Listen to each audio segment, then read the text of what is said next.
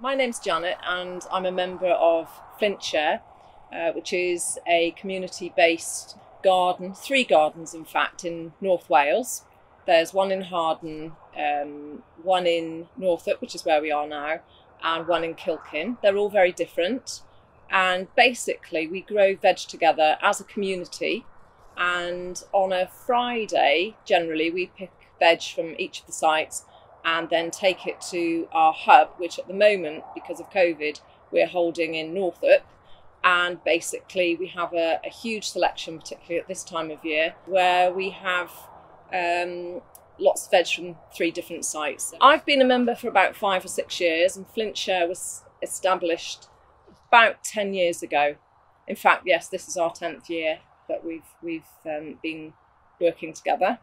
The aim of FlintShare is to grow to organic standards and produce food which members can access locally. So it's very local. Most people live within 5 miles, I would say, of any of the sites, and we can produce veg even through lockdown. We've been able to produce veg for our members, but because of the COVID outbreak, we've had to change the way we worked. We were quite worried at the beginning that we wouldn't be able to produce the veg because, of the lockdown itself. But in fact, we felt we were producing food and it was a form of work, and we knew that we could work safely. So we worked to government guidelines, and instead of working on a Tuesday, we worked throughout the week, and somebody did a rota so that there were only 2 people on the site at any one time. It's 3 acres, so we were able to work well away from one another. I think it probably worked more effectively than it might otherwise have done, because there were people who were normally at work who couldn't come on a Tuesday, but throughout the lockdown we had huge interest in FlintShare, people wanting to join, and the work was spread out. And at the very beginning of the lockdown, we actually had some very, very hot weather, and normally watering is quite a problem, but because we were dividing our work throughout the week, we had people to water the crops. So actually it's worked quite well. During the food scarcity, we were still, to a point, able to access our veg locally in the same way as we always have been able to. And one of the additional benefits during lockdown has been that people have been able to get out into the fresh air to work and talk at a distance. So I think in terms of mental and physical well-being, it's a really good thing. It is just for members, but we did have a surge in people showing interest in wishing to join FlintShare at the time.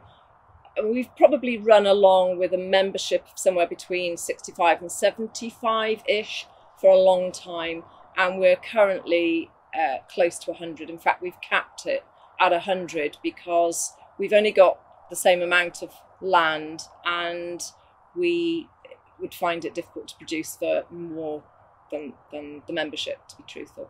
I think we were perhaps a little ahead of our time. There is a lot of concern about global warming, transporting beans, for example, from Kenya, or asparagus from Peru. We tend to eat seasonally, and the veg that we have, as I say, most members live within about 5 miles of any of the sites, and so I think the mileage in terms of fuel and CO2 emissions is reduced. So at the moment, it's just perfect, really. Well, the hub, as we call it, is something that we hold on a Saturday. Traditionally, we would rotate between the 3 sites, crop the veg on a Friday, and take the veg to whichever site was holding the hub. Through lockdown, we've had to change this. So now we're at the Northup site, which is very spacious. There's plenty of parking, and for the foreseeable future, this is where we'll hold our hubs. So we're still operating in a similar way, in that we crop the vegetables, fruit and veg, on a Friday, and then bring them to the hub on the Saturday morning. So later on this morning, we'll have an array of marrows, courgettes, tomatoes, aubergines, lots of lovely veg. I don't know if anybody else does it. I think we've just kind of evolved this way. I don't really know. I mean, with allotments, I guess people swap. If somebody's growing beans and somebody's growing tomatoes, you might swap your veg. But this is done in an intentional way. We don't use very much money at all. It is a cashless model, essentially, where members work in exchange for veg, and they have a veg account which they submit at the end of each month. If they're in credit, then they don't pay for veg. If they're in debit, they can work a few more hours, or they can top it up with cash later on.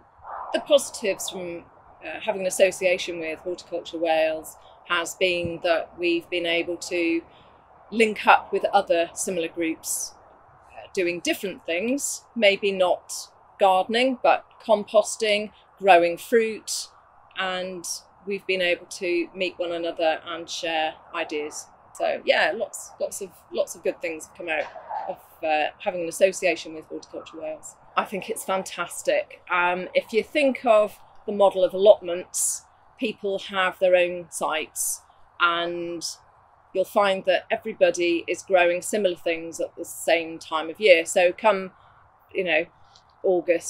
July, August time, everybody's got runner beans, and there are only so many runner beans you can eat and give to friends and put in the freezer.